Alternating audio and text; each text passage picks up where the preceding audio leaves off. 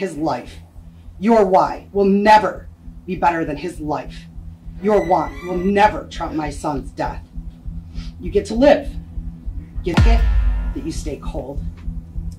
I hope that every time you want for continues.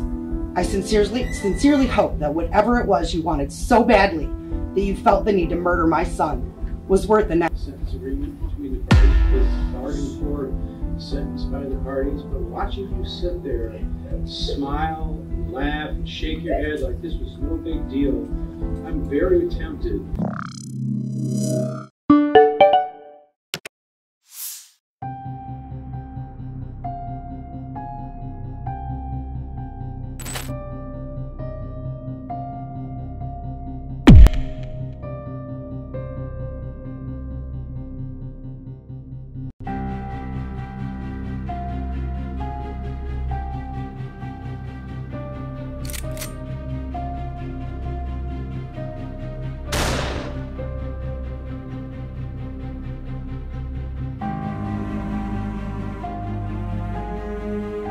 That armed robbery, what did you do with that gun in Mr. Jordan Clee? Shot him. And did you kill him with that shot? Yes. Night after night, my son is dead, gone, taken. For what? Why? Can you answer the question? Why? Why you felt that what you wanted, you were entitled to. Why you thought his death was an acceptable response to your jealousy or desire to what he had.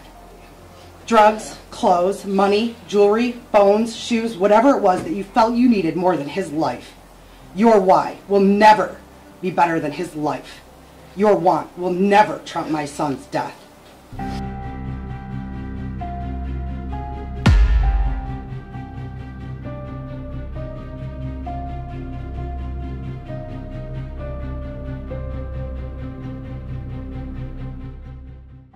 You get to live, get to wake up every day.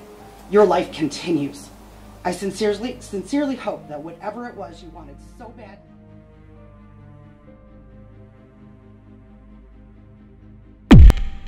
Yes, sir. Mr. Wright, what would you like to say? I just want to tell y'all I'll be home soon, or I'll be Keon. I love my family.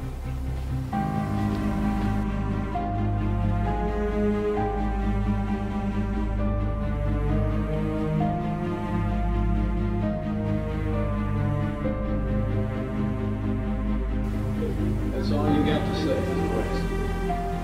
You know, I have never in 23 years of prosecuting ever not accepted a sentence agreement between the parties because it's bargained for, sentenced by the parties, but watching you sit there and smile and laugh and shake your head like this was no big deal, I'm very tempted to just say I'm not going to accept this sentence agreement.